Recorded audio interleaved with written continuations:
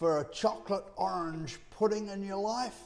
Perhaps I can get you over the line with a roasted white chocolate sauce that's going to drizzle over the top. This dish is inspired by a New Zealand chocolate. I'll put a link below where you can grab it from, but trust me, get more than you think you're going to want. Who have an array of flavours, and I'm using their orange chocolate. White chocolate goes into an oven-proof dish into the oven for 6 to 7 minutes until golden brown at 170 degrees Celsius. Solomon's Gold handcrafted orange chocolate, 70% cocoa, and I'm just going to break it into pieces and melt it.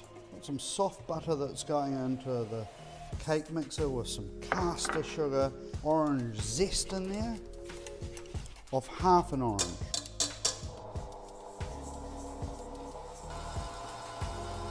Colour's looking good. It's been beating for about 4 minutes. Just scrape that down like that, and then I'm going to add 1 egg yolk at a time. The eggs have been separated.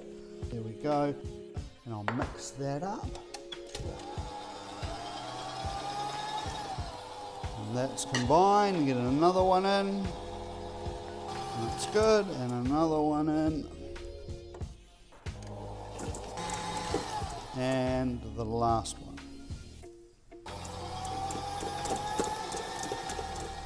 I'm using the orange chocolate, but they've got all these different flavours, mint and berry, so you can make it whatever flavour you like.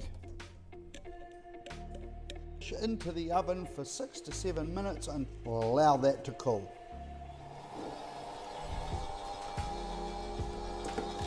Now I've got some freshly squeezed orange juice going in. And it'll kind of look a little bit like it's splitting at the moment, but that's quite okay.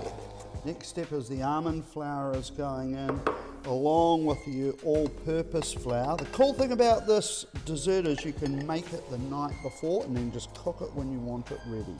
I've moved the mix into the bowl I melted the chocolate in. I've cleaned this bowl and put a whisk attachment in.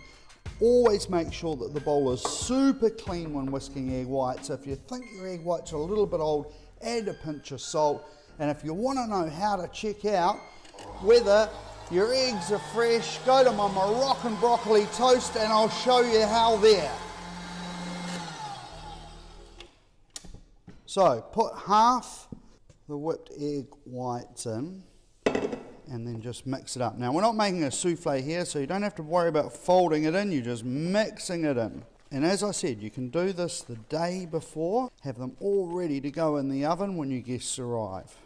There we go, it's just about mixed in. Let's get the rest of it in. The egg white's all mixed in. I've greased some little moulds with butter, and then I'm just running a little bit of caster sugar around there.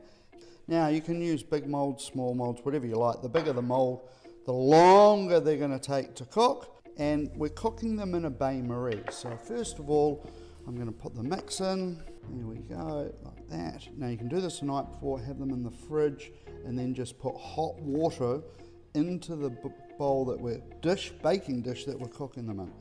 The oven's set at 180 degrees Celsius. Make some comments, don't forget to subscribe, show the love. You're going to love these, and you're going to love the sauce I'm going to show you how to make with it. Some hot water in so it goes up the side of the dish, at least halfway, but preferably 3/4 of the way, and into the preheated oven. There's our roasted chocolate. We're getting some cream and milk in it. It's exactly half of each, minus this guy. Now the bit that's going to make, this is a spectacular sauce, amazing over ice cream. Healthy pinch of cinnamon. I'm going to put it on a low heat. Onto a low heat, we're going to melt that roasted white chocolate in there. Then we're going to turn it into a silky smooth sauce. It's come up to the simmer. I've taken it off and let it cool a little bit. Pouring it on the egg yolks, whisk it up, and then I've got a pot there with some water in there, and I'm going to put it over the heat like this and whisk it constantly. Don't walk away. Don't go and check out Facebook right now. Just keep whisking it until it wants to coat the back of the spoon. Okay, that's looking good, and see it covers the back of the spoon. It's just perfect. So we've got a roasted white chocolate custard, which we're going to use as a sauce. You can see they're now firm to the touch and they are cooked. And they come out so easily.